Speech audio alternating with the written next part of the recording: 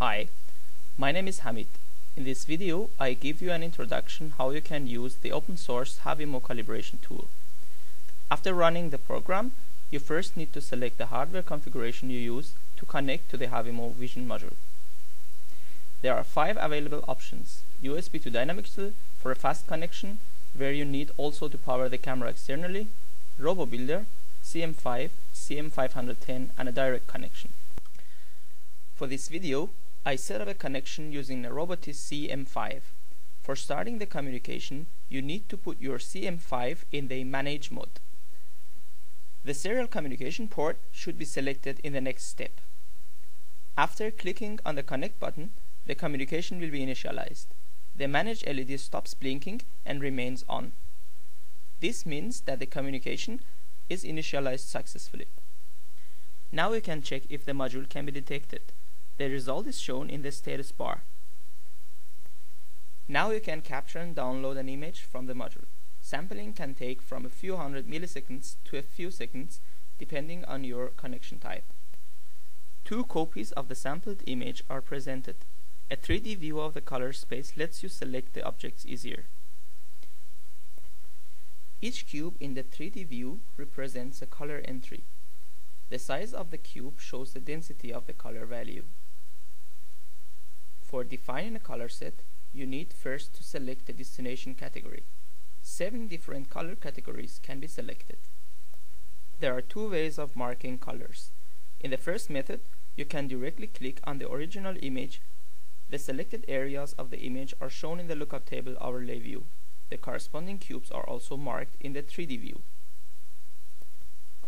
The second way is to mark the cubes in the 3D view. If you mark the wrong color, simply select the background category and click on the cube to erase the selection.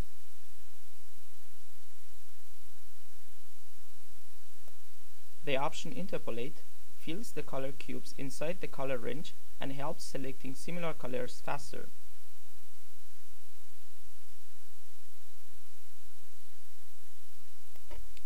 Similarly, I define 2 other color categories. As you see, the 3D color space view makes the selection of the colors very easy.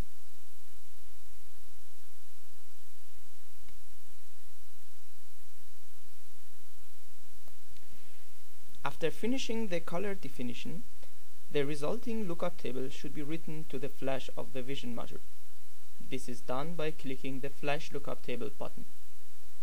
The lookup table can be read back from HaViMo using the Read Lookup Table button. Reading the lookup table or writing it may take several seconds depending your hardware connection type.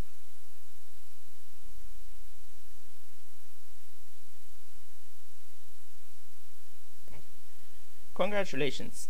Your Vision module is calibrated. Now you can preview the results of the available image processing algorithms. The first image processing algorithm is the region growing.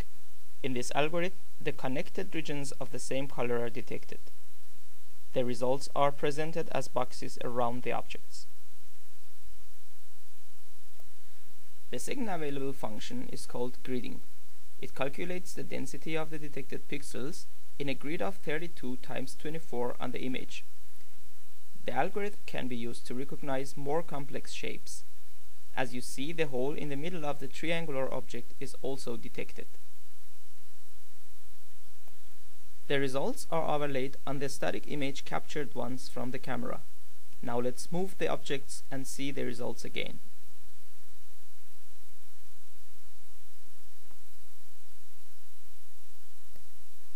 Now capture a new image and the overlays match the image.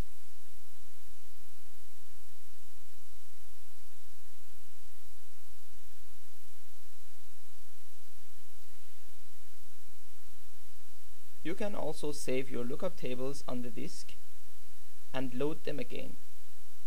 If you use the module in different configurations, this would help a lot.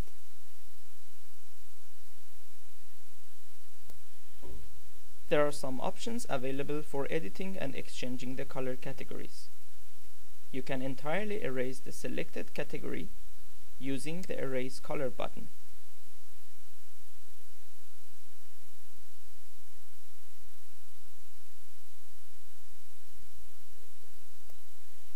The button Erase Lookup Table erases all selected colors. Now we load the lookup table we have saved before and continue our work. For exchanging two color categories, you should first select the radio button belonging to the source category. Then from the list below the exchange button, select the destination category. Pushing the exchange button completes the action.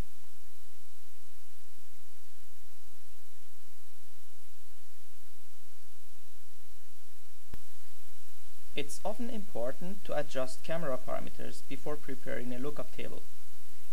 The calibration tool gives you access to these parameters via its Camera Settings tab. You need to activate Auto Update settings to be able to change the parameters. There are three groups of settings you can change with slide bars and checkboxes. The first group adjusts the image settings, the second group is for the color, and the third for post-processing options. You can enable auto exposure and auto white balance, which lets the camera internally adjust the values for you. You can see the changes on the slide bars. You can sample an image to see the effects of the changes of the settings on the image. There is also a possibility to directly write into the camera registers, which needs knowledge about the camera chip. More information can be found in the camera datasheet. You can also reset the camera parameters to the factory defaults if you need.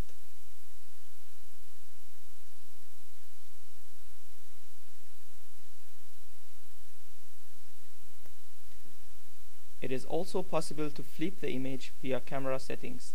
This can make the hardware installation of the camera easier. I hope this tutorial has been useful for you and helped understanding how HaViMo works. We encourage contributions in the development of the open source software. You can access the source code and download the binaries on www.sourceforge.net/projects/HaViMo. Thank you.